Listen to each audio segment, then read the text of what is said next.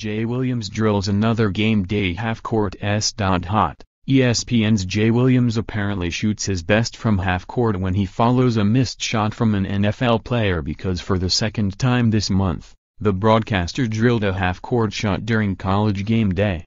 This weekend, the show was at Texas Tech for the Red Raiders' home game against Kansas on Saturday, 4:15 p.m. ET, ESPN, and the guest picker was Texas Tech alum and New England Patriots wide receiver Danny Amendola, who attempted a half-court shot. Amendola came close but missed, and Williams, yet again, casually stepped up and launched a perfect shot. Williams makes it look so easy.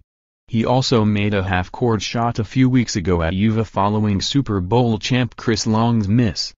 During that broadcast, a fan also made an incredible half-court shot and won $18,000 for it. More, curler John Shuster's spectacular move doubled Team USA's score to win gold medal. Jimmy Butler to players mad he sat out All-Star game. Let's play one-on-one for $100,000. Watch Kyle Mack land a gnarly bloody Dracula to win big air. Silver. College basketball fans are all making the same joke about Sean Miller. Watch Esther Ledecky make history, win gold medals in 2 different sports.